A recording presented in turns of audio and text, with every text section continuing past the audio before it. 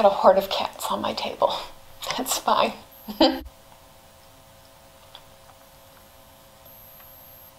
Are you done? Welcome back. It's been a little while. It's been a weird couple of months, to say the least. But I took a little bit of a break and I'm back, and I hope to bombard you with way too many videos.